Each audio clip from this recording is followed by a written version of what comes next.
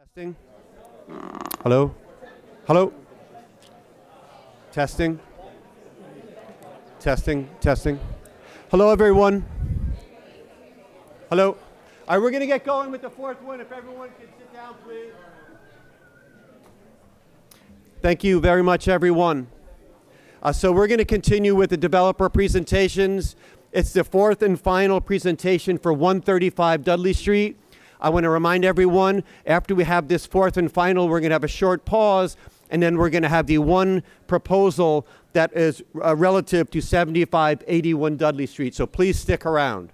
Thank you very much. So Trinity Financial is going to be doing a 15-minute presentation now, and we will follow up with comments and questions. Hello. Thank you very much. Here's Trinity Financial. Good morning, everyone. Thank you for being here today. My name is Kenan Bigby. I am the Managing Director for Trinity Financial, and we're very excited to be here today to present our proposal for 135 Dudley. We think we have put together a proposal that is responsive to the terms of the RFP, that reflect the hopes and desires of the community.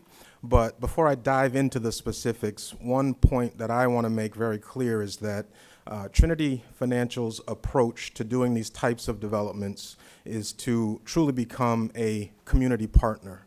We don't show up pretending to have all the answers to the concerns that have been raised. We have some thoughts. We want to share those thoughts. But our very first order of business would be to engage in a robust community process to continue the dialogue we've started here today.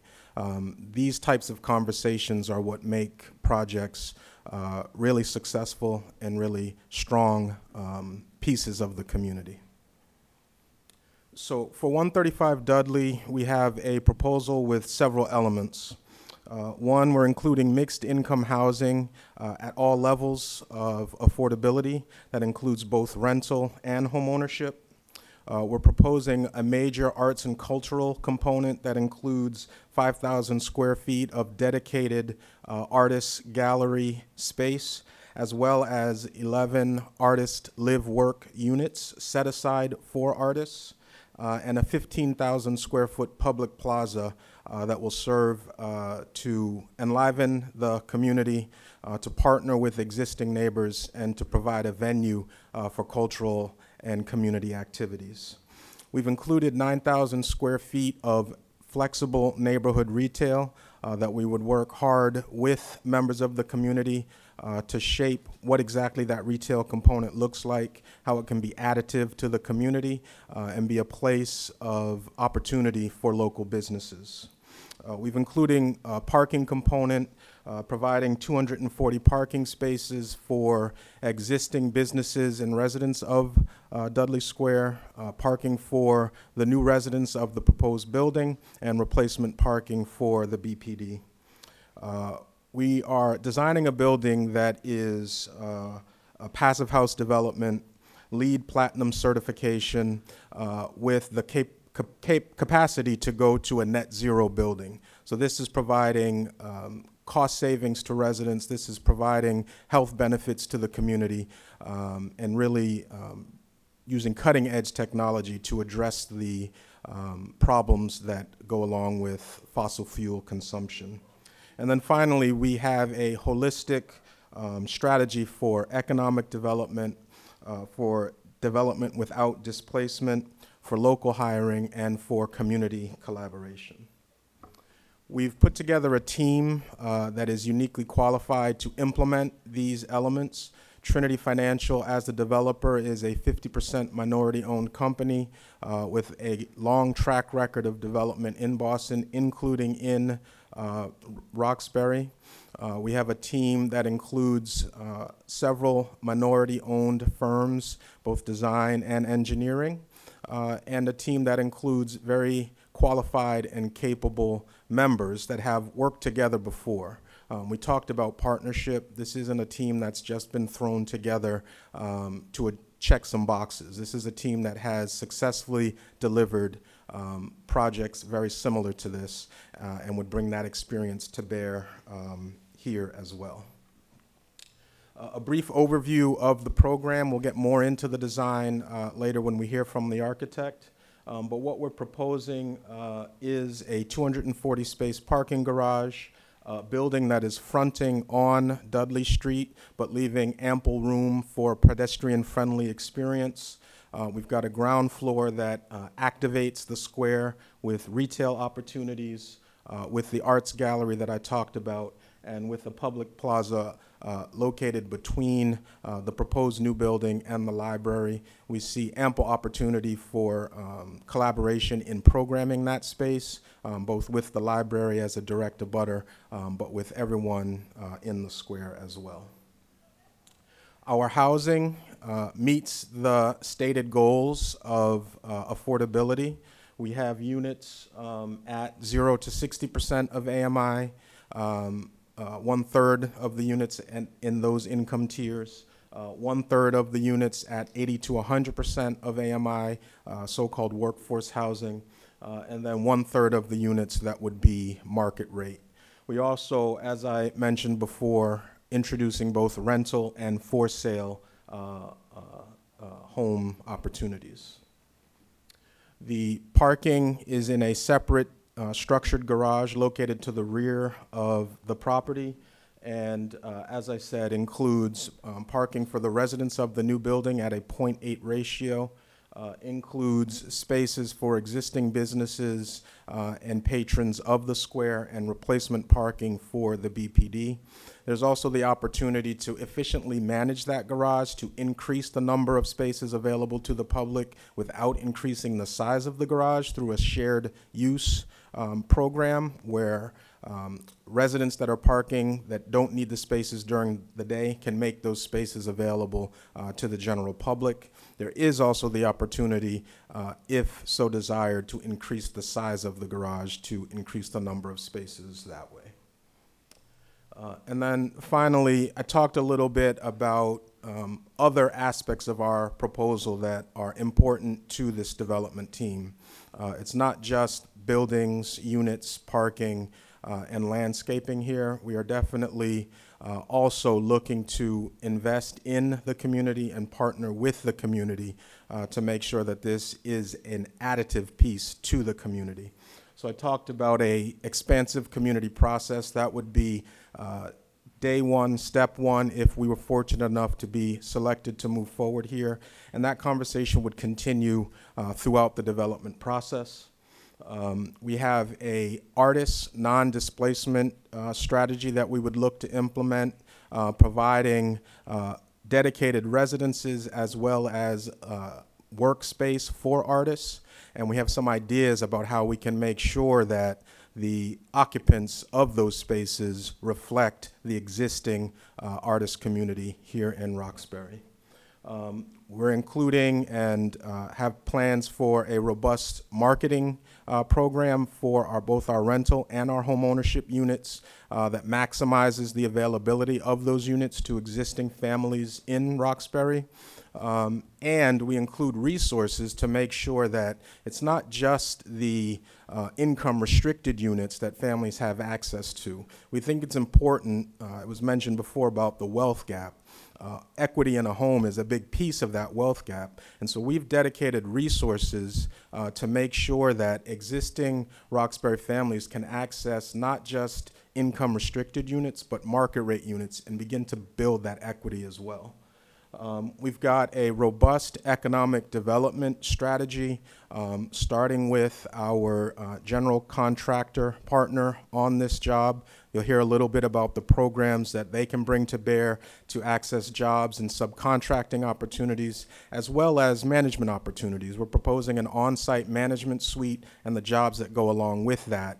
And Trinity Management has a track record of successfully hiring locally and contracting with local businesses.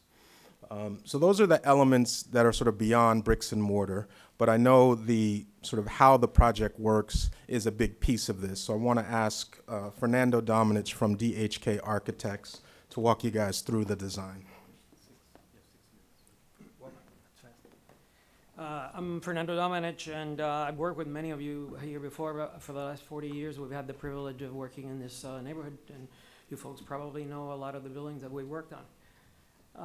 Regarding the design, first of all, this site plan shows you the three main components of our project: the mid-rise mixed-use six-story building here, our plaza that we've spoken about before, and the parking garage in the rear of the site. We have abutters that are currently in operations which we need to respond to in terms of circulation. And this diagram shows you the operation of the police station into the lower level of the parking garage and then out onto Warren Street. Shows you the entrance of the general public and the residents into the upper levels of the parking garage here, and shows you the pedestrian circulation from Warren Street all the way down to and along Dudley Street. As you can see, the first floor shows you the commercial along the edge of Dudley Street and activates that whole space. It also shows you the community space adjacent to the plaza. And it shows you a series of artist lofts on the lower level of the building. It's a basic apartment building with a corridor down the middle. You can see here that the first floor is a little bit higher than the other floors and permits a studio, a loft for artists. It also gives great flexibility to the community spaces. I come back to this slide again to talk a little bit more about the community spaces and its interrelationship with the plaza. This is a kind of space that we're imagining as we think of what the arts community space is all about. And as you can see, the plaza does a number of things. It's a landscape space, it's a space for activities, it's a space for open markets, it's a space that is also engaged with the community art space on this site. Okay.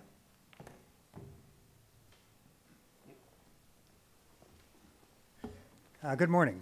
I'm Hank Keating. It's great to be back in Dudley. I spent the years of 1993 through 2003 as the Hope 6 architect at the Boston Housing Authority, and I was involved in all phases of the reconstruction of Orchard Gardens. It's great to be here today on this really exciting opportunity, and it's great to see you have so many great proposals. After 14 years as Vice President of Design and Construction at Trinity, I retired, and I've devoted my retirement to super low energy building technologies like Passive House and Net Zero. I'm on the board of directors for Passive House Massachusetts. Our team has designed this project to provide all the benefits of Passive House and Net Zero. So starting at the top, Passive House will reduce the heating energy by 80 to 90%, reduce the whole building energy by 30% over mass stretch code, reduce carbon pollution into the neighborhood. This will be an all-electric building. There's going to be no fossil fuel combustion pollution coming from it. We have emergency power, but that's the only, we'll have that. And this results in dramatically improved resident indoor air quality. A Passive House has 24/7 indoor air circulation provided to all the units. These are health benefits for residents and dramatically improve resident comfort, noise reduction. These walls and windows, you won't hear the bus station from living in a building like this. It's remarkable. No drafts because it's so air sealed, and no cold window sensations because the windows are so highly insulated. They're remarkably comfortable buildings. And it provides a resilient design. This is something that people are starting to realize about Passive House. You can shelter in place. If the electricity goes off for a month or a year or a week because of a hurricane, you don't have to move out. You don't have to go to a motel because you can stay in the unit. It preserves the heat. And then we're going to be adding photovoltaics to get this to be a net zero building. Thank you. So we're running up on our time limit. This is just talking about how the components that we've described add to the economic vitality in Dudley Square. The two projects that you see on the right-hand side are examples of similar projects that we've done in Dorchester that include these elements: ground floor retail, residences up above, and they're proof that this concept works and evidence of our ability to bring neighborhood retail into these new developments in a way that responds to the needs of the community. I do want to ask Brooke from Suffolk to just spend a little bit of time telling you guys about the programs that they have to maximize participation, both jobs and subcontracting. Good morning, everyone. So I'm Brooke Woodson with Suffolk Construction. We're based in Roxbury. We've built projects in and around Dudley Square. I just want to quickly go over that we will be working from the new Boston resident jobs policy, which goals of 51% Boston resident, 40% people of color, 12% females. How do we get there? We get there through the pipeline. We're building the pipeline of people from this neighborhood and surrounding neighborhoods. We're proud signatories with the Carpenters Union. We get people into training. We're supporters of the Building Pathways program, which is located here in Dudley. We support the effort to get more women in the trades, 20% by the year 2020, working with the policy group on tradeswomen's issues. We're very focused on minority and women business utilization, and we run our own program at Suffolk called the Trade Partnership Series, where we mentor minority-owned businesses. So we have a history of working with Trinity. I also want to acknowledge my colleague, Derek Cherry, who's usually the project manager on Trinity projects. So we want to work with the community to achieve all those goals. So get in the hook. Thank you guys for listening. We can continue the conversation during Q&A. Boy, fourth and final gold star, 15 minutes. Thank you, Trinity. Why don't we open it up to comments and questions?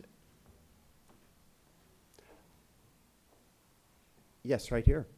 Well, you come on up to the mic, please. That'd be appreciated.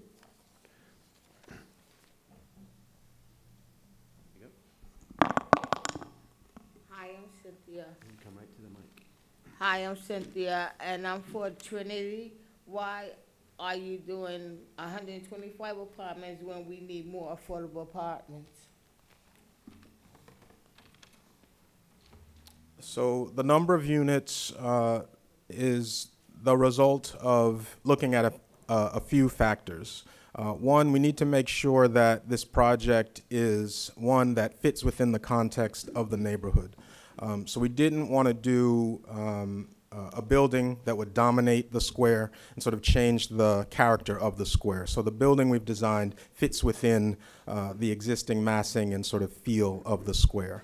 Second, we wanted to make sure that this was a financially feasible project.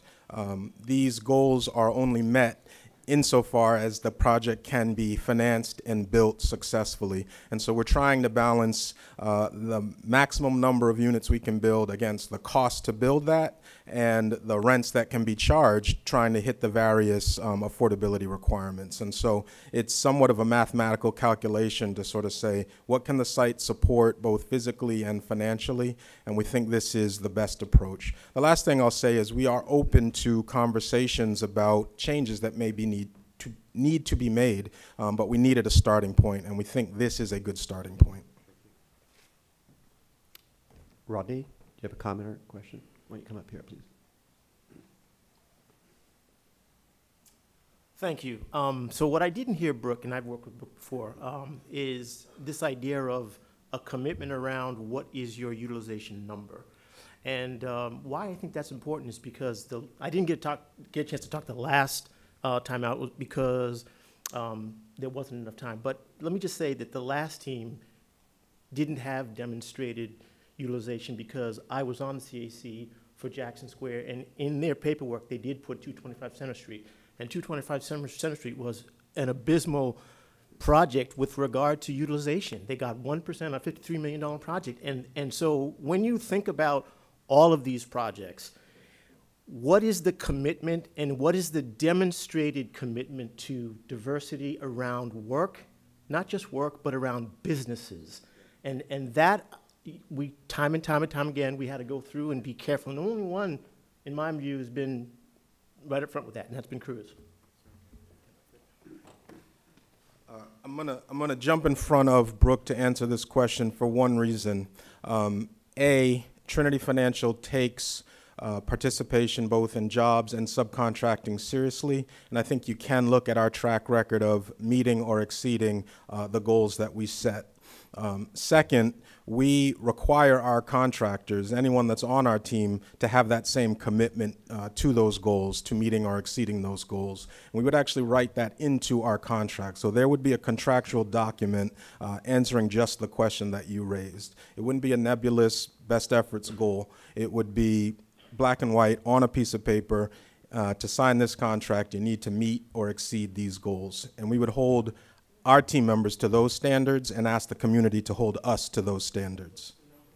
So, yeah, so we are at a minimum committed to the 51% participation, but have done more than that and would look at doing more than that in concert with, MBE, correct. Minority participation and minority business participation. And I would say we would look to exceed that with a plan that makes those numbers achievable. We don't want to set anyone up for failure, but we would look to do more than the required minimum. Comment, question right here. Come on up. Yeah, I'm just curious. Right here. A question to all the presenters. What time frame are we talking about? I don't know if anybody's addressed the fact that, you know, that how far out are we talking about in terms of these projects being completed? Let me just make a general statement. For all the four involving the rental development, it would involve not only Department of Neighborhood Development funding, but also state funding. So the state does their rounds funding rounds every year. D&D does its funding rounds every year, and we do them in the fall. So we would look for a fall application to go into the Department of Housing and Community Development sometime early 2020. And then it's really up to the state to work with us to evaluate and fund them. So we're looking, you know, for at least a year. That's just a general point for all of the proposals that involve development of rental housing. The homeownership, it would be included in that same proposal, so we're pretty much talking about the same time frame. It'd be a construction start. The question is, what was the timing? It would be 2021, probably. Yeah. If you have a question, comment.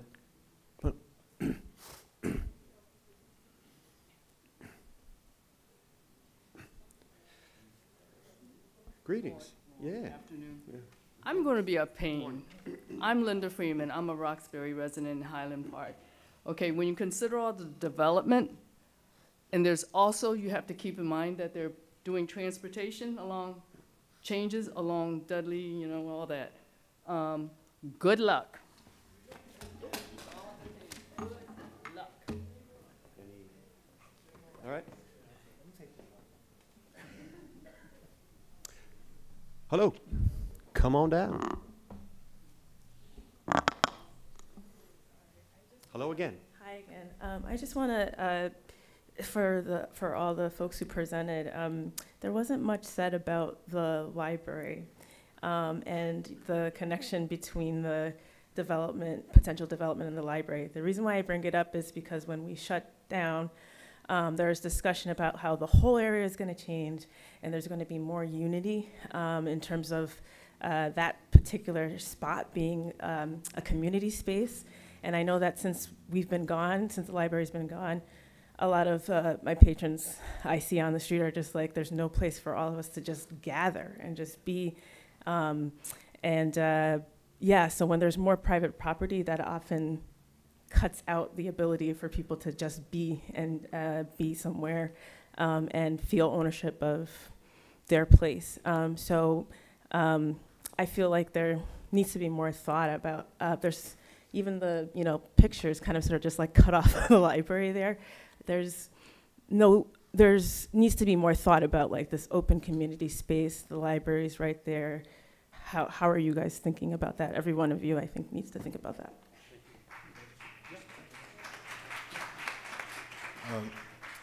Thank you for the comment. We tried to reflect that desire to partner with the library as a neighbor by where we placed our community plaza, how we bookended that community plaza on the 135 Dudley property with the community arts space.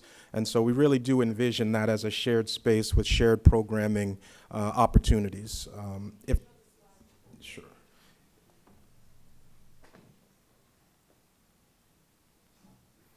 So as you see there, that community plaza is located right in between the library and the proposed new building.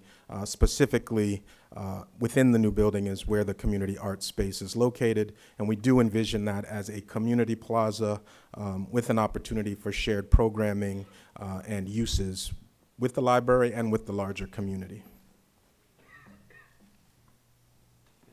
Fernando, yeah. Your point is well taken, and in fact, we thought a lot about the library.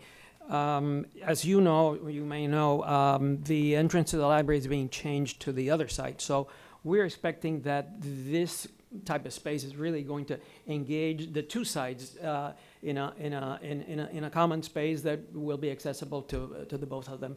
So while we haven't worked out the details, we do have in mind the fact that we need to make sure that we attend to the needs of the library too.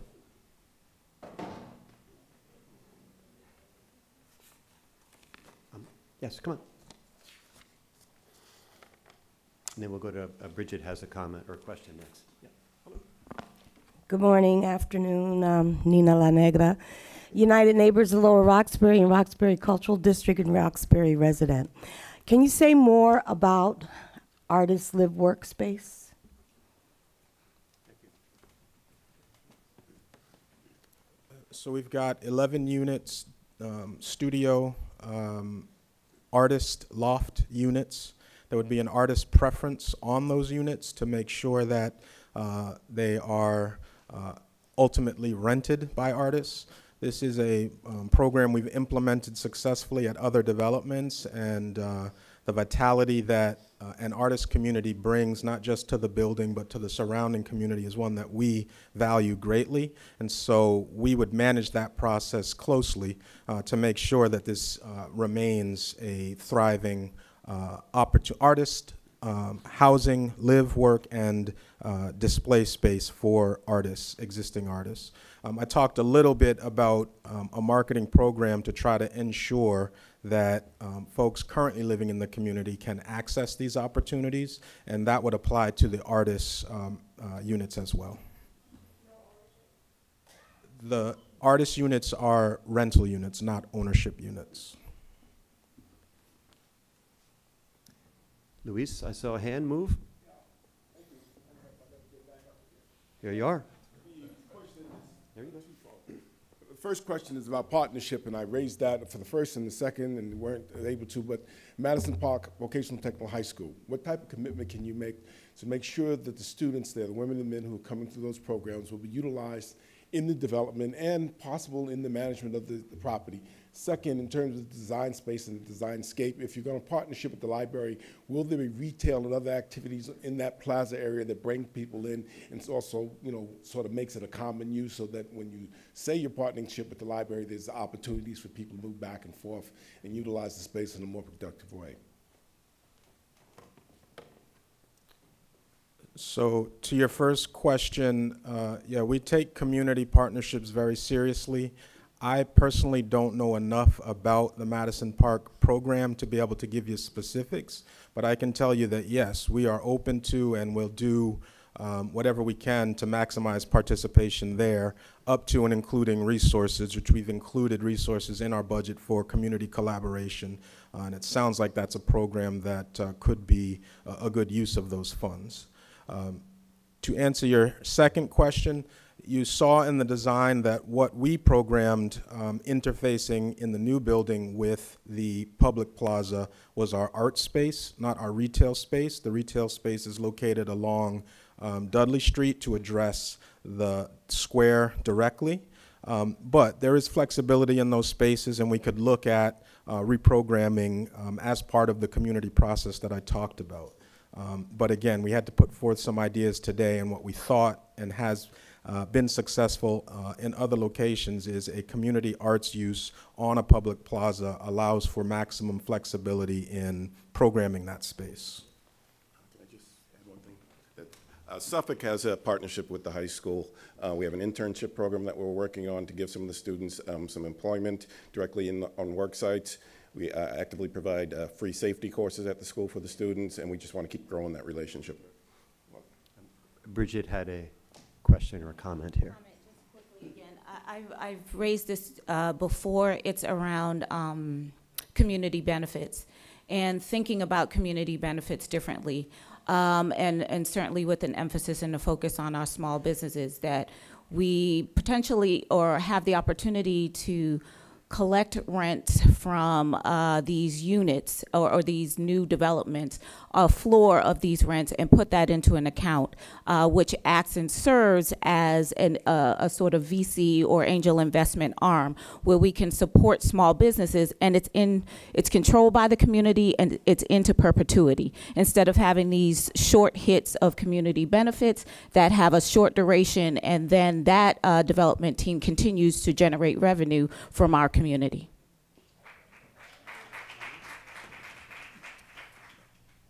So this is the reason that, to me, the community engagement process is the first step in putting these developments together. This is a unique idea, not one obviously that we considered in our proposal, but there's a lot to like about it.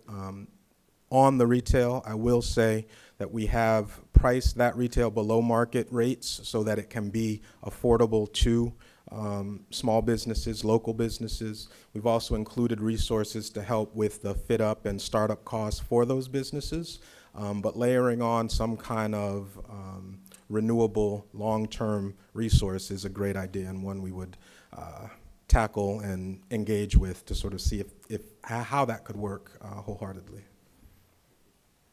So we've come to the end of the question and comment period for this fourth and final, which would also be the end of the presentations for 135 Dudley. Before we leave, a couple, just on this, because we're going to stick around for 75-81 Dudley. Before we leave, though, remember that you have a handout here to help you get a better understanding of each of the applications. On the agenda, if you look at the bottom, we have a site location where you could see the listed RFP. You could look at all the applications and responses. And lastly, or actually two more points. Again, this, as I mentioned earlier, this city cable presentation will be downloaded, and it will be at the sites that I just mentioned very, very soon. And also, if you have a comment or a question, we have a comment and question sheets outside. We'll collect them, and we could get back to folks by way of these the websites. So before we leave 135 Dudley, I just want to express our thanks representing the PRC, the city, to the applicants here who did the best they could to respond to the RFP objectives, mission, vision that was put out in the request for proposal. So I didn't want that to go left unsaid. So, so let me, it's a very good question. The question is there going to be another meeting? So I'm going to jump ahead on the agenda because some folks might want to leave or they can't stick around. Next steps. We're going to have another meeting next week, same place, same time. We're going to be looking at two different applications. One, it's going to be 40-50 Warren Street, and another is going to be the 2447 Washington Street. We would then, D&D BPGA is working with the Project Review Committee to continue our evaluation and review of the proposals. We're hoping to have a recommendation. That PRC recommendation would be going to the Roxbury Strategic Master Plan Oversight Committee for a presentation there.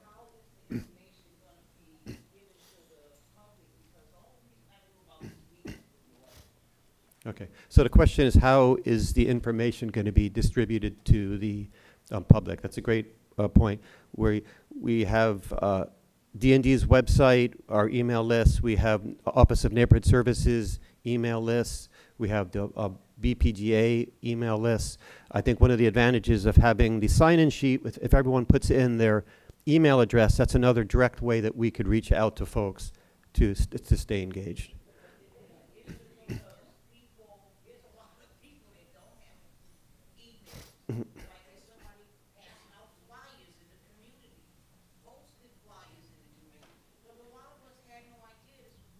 Okay. So the question is, a lot of folks don't have email. So how can we ramp up our community engagement, I guess, if you will, to make sure we get the word out by flyers, and that's something that we would have to redouble our efforts on. Yep. Anyway, just to continue the next steps, meeting with the Roxbury Strategic Master Plan Oversight Committee, they would hear the recommendation, and upon that recommendation, since it's Department of Neighborhood Development land, ultimately the final recommendation is made by DND to our Public Facilities Commission, or in essence our Board of Directors. They make votes on land designations and other sort, but that would be the final step. So when we walk through that stage, we're looking at probably late spring, summer, where we would be reaching out to folks with that in mind. And I just want to keep in mind something that I mentioned earlier. Timing is important. Yes, the process, we're going to get this right, but to the extent that we could have the developer designations in the summer, early fall, it positions the applicants to file applications at the Department of Housing and Community Development. And the unfortunate thing is they have an annual round once a year. So if we can make it this year, that's a 1 year time that we all, I think, would value, given all the time that folks have been spending on the community process and stuff. If we miss that, if an applicant cannot apply in February of 2020, 1 year would pass. So that's just something we want to keep in mind. So anyway, we'll close the section on 135. I want to thank the applicants. Let's have just a quick breakdown, and then we're going to go to 75-81 Dudley, and it would be Madison Park. I'd be the lone applicant on this. Thank you very much.